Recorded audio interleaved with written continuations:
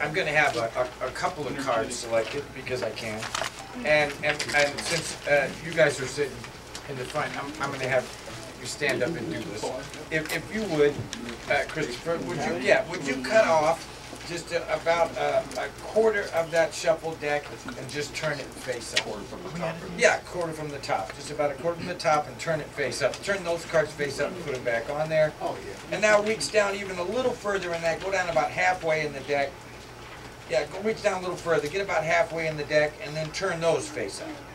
All right, good. So we're going to get two, because it's an easy way to actually select two cards. So we're going to go through the deck after your random cuts, and we're going to take the first two face down cards. And one of those is going to be yours, and one of those is going to be yours. Okay? And now we can place those back in the deck anywhere that you would like. Back in the deck anywhere that you would like. Perfect. Good. So there are two cards that I am now committed to locate, or should be committed. I am going to, as I age, use a little help to find your cards. A little magnifying glass is going to help me pick out the prints on your two cards. In fact, Christopher, I'll try to find yours first. Yeah, I think I've cleared this up a little bit. Is it? Oh, wait a minute. Huh.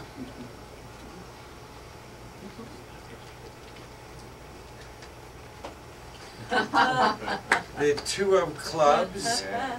Could that have perchance been your card? Very well. Well, watch as that slowly, just completely disappears into nothingness, leaving no clue.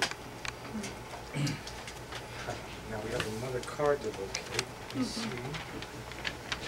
Let's see what looks good. Still a little cloudy.